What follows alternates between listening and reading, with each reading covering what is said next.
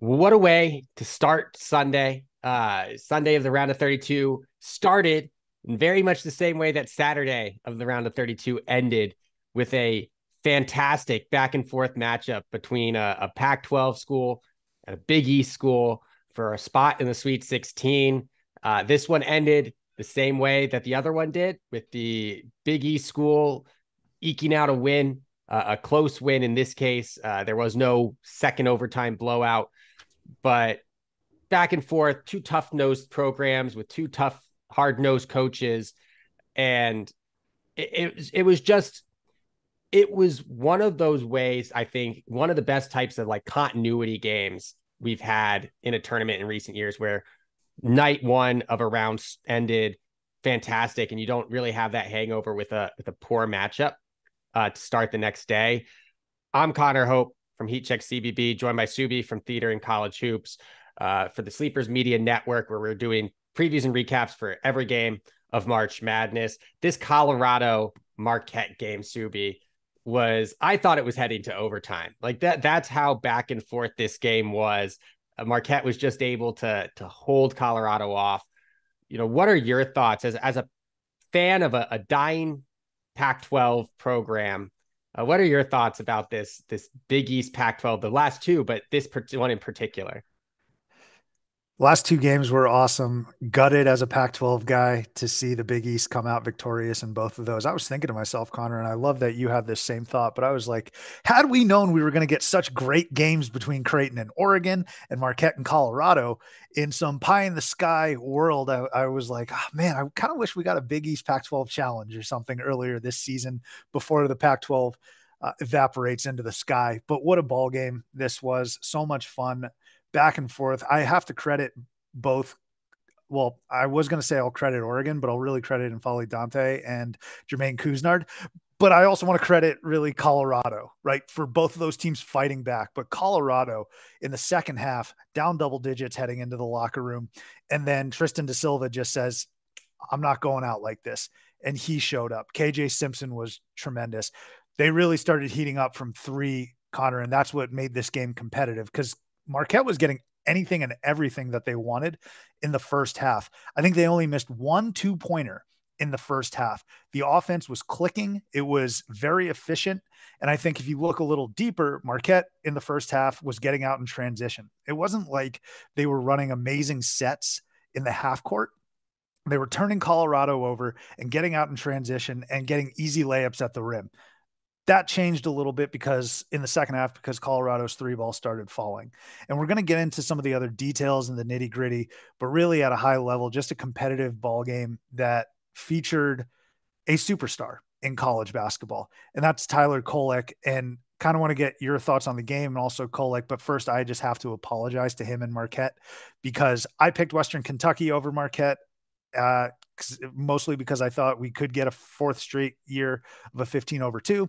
And I had some slight questions about how they're going to reintegrate Kolek after being on the sidelines for a couple weeks. But that's why Shaka Smart is a head coach. And I'm over here on the couch with my hand in the chip bag watching him, because he knew what he was doing, keeping Kolek out of the Big East tournament. He was tremendous against Western Kentucky, especially in the second half, tremendous against Colorado all game. Yeah, I mean, coming into the tournament, I had Tyler Kolek as one of my guys who was going to really define how this tournament went, and it came down to his health, right? Whether he was going to be fully healthy or not. 19 and a half points average between the two games, 11 assists in each game, 5.5 rebounds between the two games, 1.5 steals. He's shooting like 17 to 27 from the floor across both games. This game, if you're going to nitpick, the 6 turnovers wasn't great, but Colorado was just playing in your face defense. And he shot 2 of 5 from 3 against Western Kentucky. I could have sworn he made a 3 in this game. It seemed like everyone from Marquette was making clutch threes down the stretch. He didn't make a 3, but he really, especially when Cam Jones had to go out with that foul trouble, Tyler Kolek really just started taking over this game. He hit a shot over Eddie Lampkin that was pretty clutch, pretty important. Like this is a player who perfectly encapsulates and perfectly reflects what his coach wants his players to be, which is just tough, hard-nosed, do what you need to do to win. And that's what he did in this game. I think he is going to be a really tough out. I mean, they get it's NC State uh in the next round, right? And so um that I don't want to call it a warm up, but I think Tyler Kolek is going to have another big game before the potential matchup against like a Houston uh, in in the following round, a Houston or a Duke.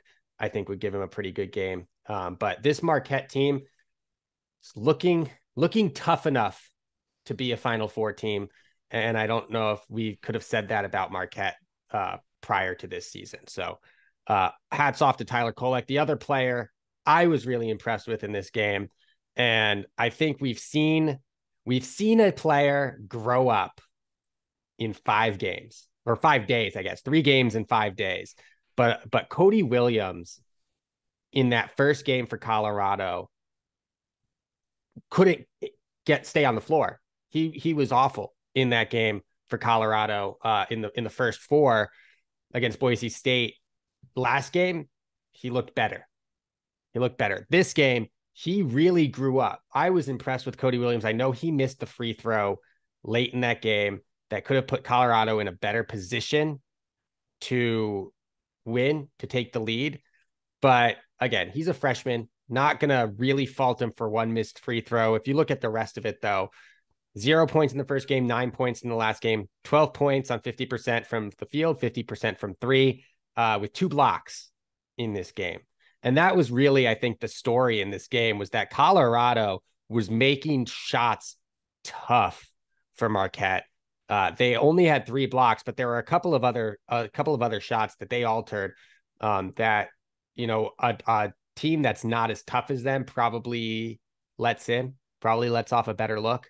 Uh, but your thoughts on Cody Williams, because I think if he returns for Colorado next year, I mean, and they make the tournament, he's the type of player that I could see uh, becoming a March star in the future.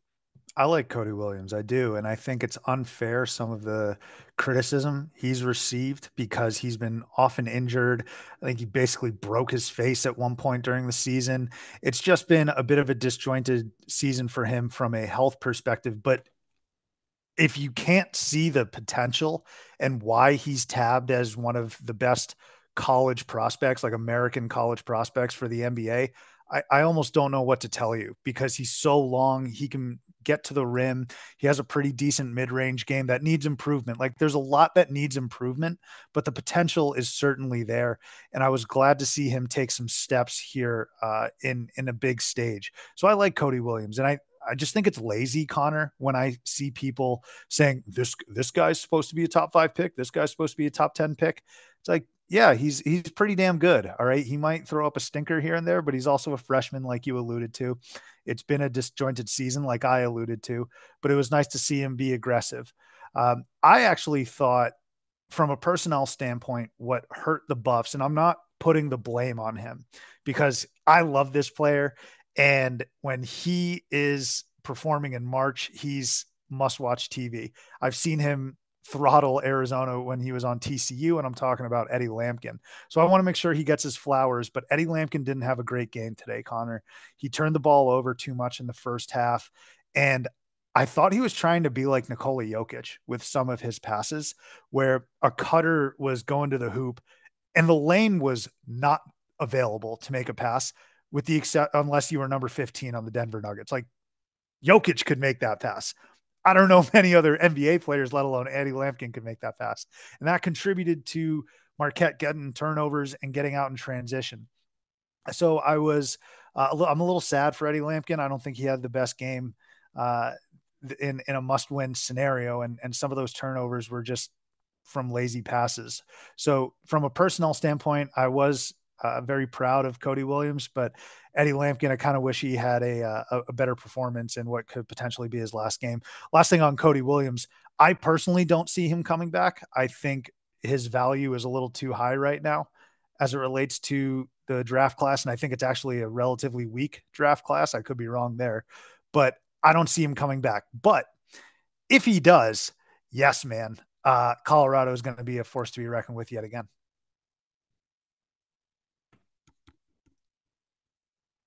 Eddie Lampkin, he made some questionable decisions in this game. Was still the teams and the game's leading rebounder. Um, you could say he held Iguodala to one board. Uh, Colorado, I think, did everything they could to win. Right, they won the battle on the boards. Would you believe it if I told you that Tyler Kolek might have been an 11 assist guy, but Colorado finished the game with more dimes than Marquette did? Wow. I would not They believe you. they were sharing the ball. Hadley had 5, O'Brien had 4, Simpson had 7, 2 apiece for Da Silva and Lampkin. Like they were sharing the ball, trying to get the best shots. At the end of the day, they just didn't make them. And when you're going up against a team that, for as good as your defense had looked, as aggressive as it was, as many turnovers as it forced, as many steals and blocks as it got, when your opponent shoots 62% from the field, 43% from three, uh, and the game isn't slowing down with fouls and free throws to get them out of that rhythm, you're not winning many basketball games. And I said it before the game, the weakest unit on the floor was Colorado's defense, particularly their shot defense. And I think that played out in this game. They just gave up, and some of them were tough makes, but some of them were open makes, and they just gave up too much to Marquette. There were a couple of shots I think Marquette wanted back because they were really good looks that just didn't go down. But you know, Kolek played well. Cam Jones, I mentioned he went out with foul trouble, came back into the game and played well down the stretch with the fouls. He was probably the best player in this game until he went out with the fouls. It's So it's so crazy, Connor, because he's not a bit all Big East team member. So you're like, wow, how did this little old kid, this inspirational story, this no name player play so well? So of course I'm poking fun at that. But yeah, I agree. And Connor, the margins are so thin. That's what's fascinating about these games in the tournament. The margins are so dang thin. I talked about the turnovers with Colorado in the first half, and you talk about how efficient Marquette was from inside the arc. This is a game that Colorado lost by 4. Okay. And there's two big shots that I think you alluded to, but are worth specifying and highlighting one more time. Cody Williams had a wide open 3. KJ Simpson had a wide open 3. They missed on both of them. Again, that's not to say they played poorly. Sometimes you just miss, but man, I promise you they will be thinking about those 2 missed wide open threes potentially all off season, because I think the KJ one may have given them the lead. Cody may have given them the lead or a tie, and they were as good as looks as you're ever going to get. Colorado, when down 2 possessions, was making everything. And early in the game, in the second half, I guess, middle of the second half, when they had an opportunity to take the lead, they were making a bunch of those shots. I felt like Colorado maybe made one shot in that second half with the opportunity to extend the lead. It seemed like as they were getting into more important shots in terms of extending the lead and possibly winning the game, it tightened up a little bit. But credit to Marquette. I mean, Marquette's defense played well. There were a couple of, I think, breaks for Colorado, given how well Marquette was playing defense in those situations. Particularly, I think was it Cody Williams who got fouled, where he was kind of like he should have backed it out. Was this Did on it? the broken play, like It where was like, KJ Simpson had to go into the backcourt? yeah, something like that. Yeah. Yeah. And he didn't back it out, but he also didn't attack the basket. He kind of like went across the top of the paint, got fouled. I think it was by Ross. Um, and that, I It, mean, that was just, it was like, it was those little, it's a game of like 2 or 3 breaks. And that was yeah. one of those breaks that you're just, if you're Colorado, you're looking at that and you understand it's a young player, but you're just looking at that going, okay, like there are changes that could have been made.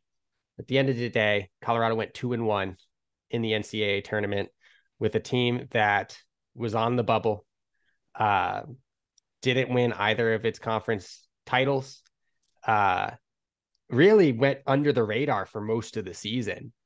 And then to come out and beat Boise State, to come out again and win the follow-up game, and then to go against Marquette, a top 8 team in the country, or a top, I guess, 10 team in the country, and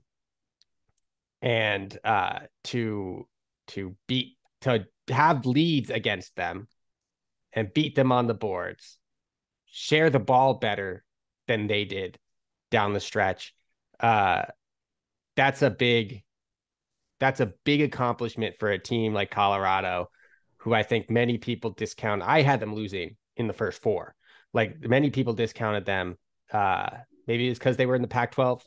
Maybe it was because they weren't the team everyone thought they could be for most of the season. But kudos to Colorado. Kudos to Marquette, on to the Sweet 16. They get to watch the remaining 7 games from the locker room, knowing that they are in. And kudos to the Pac-12. They put up a good showing. I know there is one Pac-12 team left? 2. Yeah. No, 1. No, just Yeah, one just because one. and that's the thing, Connor. In all of the losses for the Pac-12, they were all very valiant Yeah. efforts.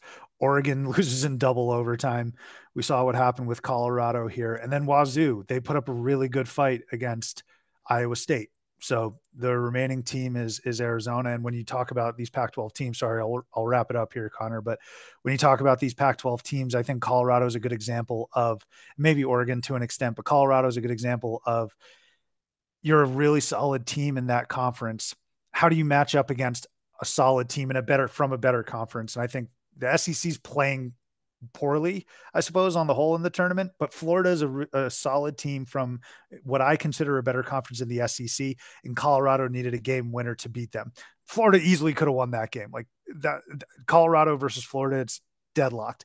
And then when you match Colorado up against an elite team from a really good conference in the Big East, these are the margins that matter. And you see that kind of loss. So, like, I don't know. I guess the point that I'm making is when you see a team like Colorado stacked up against some of these others, they fell in that tier where you would expect them to fall. And then lastly, about Marquette, 15-0 when leading by double digits at halftime. Do not get down double digits going into the locker room against the Golden Eagles. You won't win the basketball game. And then Marquette, super balanced from their starters. I think all 5 of them scored in double figures. Yeah, super balanced for a team that struggled making free throws down the stretch until the Big East tournament, and I had alluded to that in the preview. Made the free throws, that the few free throws that happened in this game, they made the important ones down the stretch.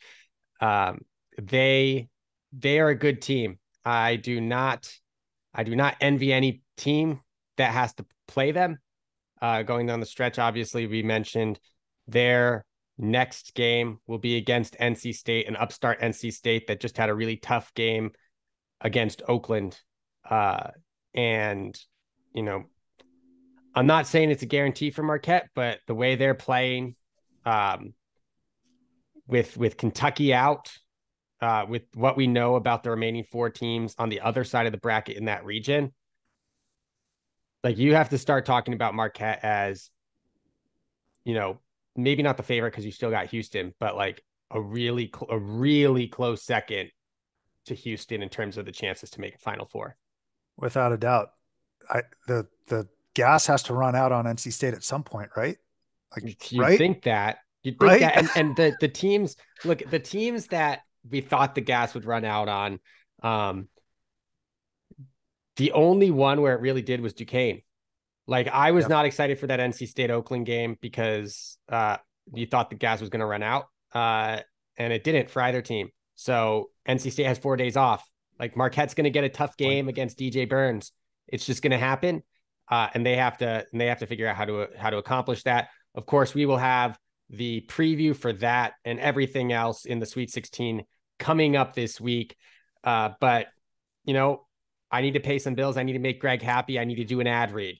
So if you're still in the hunt for a sports book to call home, bet the nonstop action of March Madness with MyBookie. They have everything you need, from straight bets to props. odds boosts, and more. Whatever your style, MyBookie makes it easy to play your way and get paid. Sign up now and take advantage of our generous welcome offer to score a massive first deposit bonus of up to $1,000.